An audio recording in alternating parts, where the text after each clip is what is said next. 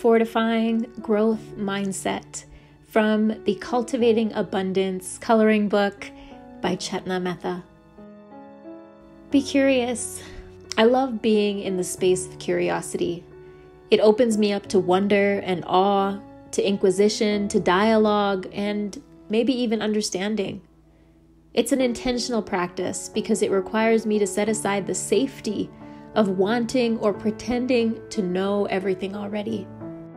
Highlight your progress even from days, months, or years ago.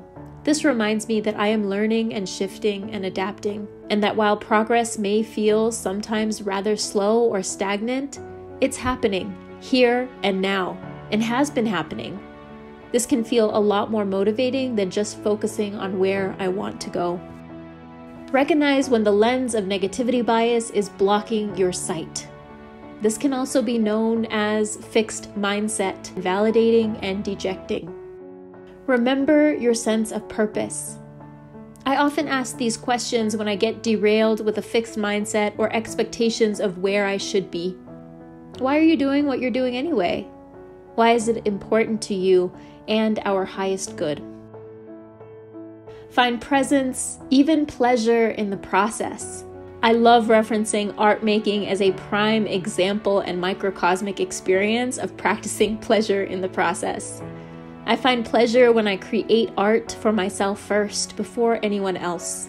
I honor the space that I need to both show up for the process and from the process, to let it marinate and for ideas to unfold.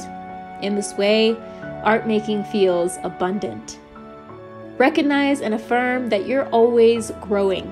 Govinda, a character from a favorite book by Hermann Hesse called Siddhartha, said, "The path spirals upwards." By living, and to me seeking, reflecting, loving, connecting, forgiving, and learning, we are evolving and moving upward. The path spirals, and sometimes it'll feel like we're returning or regressing to the same place. We are not. We are growing and ever unfolding.